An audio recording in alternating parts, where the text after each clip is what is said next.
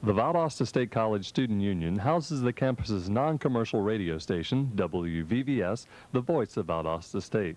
Located in the West End on the second floor, the studio, like all college radio stations, houses the needed equipment to inject a dose of fun into the stuffy, everyday world of commercial radio. In other words, giving Valdosta an alternative. 91 VVS, the alternative. At the touch of a button, WVVS comes to life.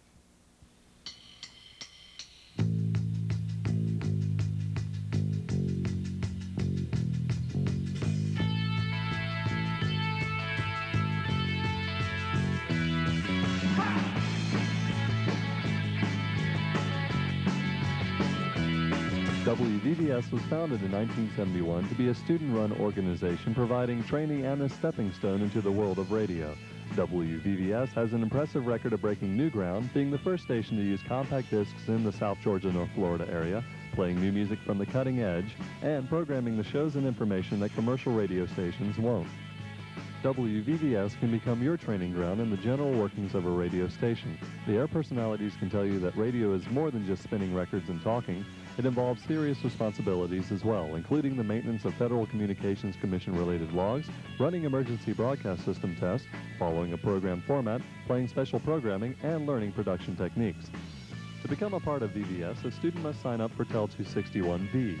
It gives the student 1 academic credit hour and will not detract from class time. Hours at WVVS are flexible to accommodate the student's schedule.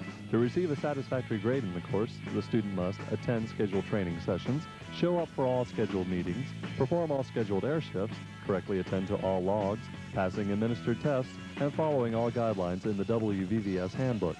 Once the student receives full training, he will be qualified to run complete air shifts by himself and learn all about WVVS's format. WVVS is a college progressive station playing new artists that just don't get a chance to be heard on regular commercial radio. Not only does VVS focus on the new music, but prides itself on still programming the classic songs from the early days of rock.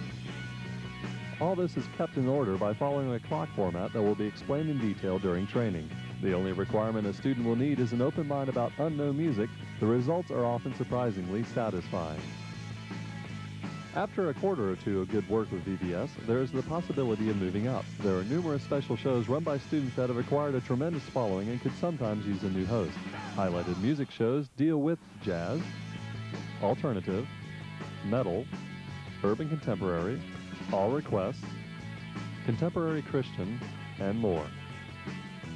WVVS has also developed a weekly lineup of the best air personalities who work up to 5 days a week at a prime listening time.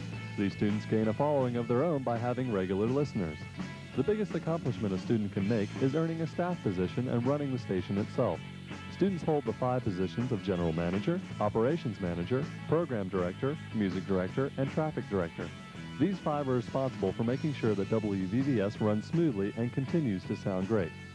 All positions receive a small monthly paycheck, and assistantships are offered for those interested in moving into the position when the current holder leaves it.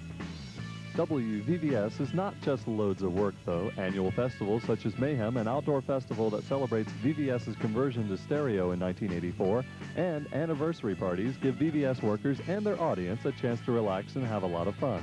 WVVS also works with promoting events, local bands, and fundraisers in the Valdosta area.